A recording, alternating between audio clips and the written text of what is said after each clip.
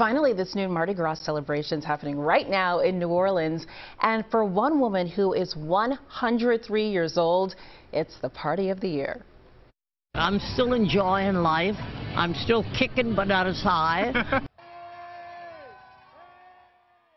That is crazy. She looks great for 103. Mary Muniz she has seen hundreds of Mardi Gras parades in her lifetime, and she says the best part is that her daughter and grandson got a chance to take part in one of the parades over the weekend. My daughter is 80 years old, so it's been that many years. In fact, I have a little nephew that's in Catholic school, 6 years old, so he knows how old I am. So he told his mother the other day, he said, "You know, Mama, God is the oldest, and then Nanny, that's me."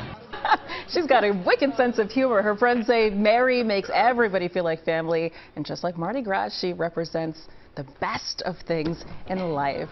Congratulations to her. That does it for her. Yeah, right?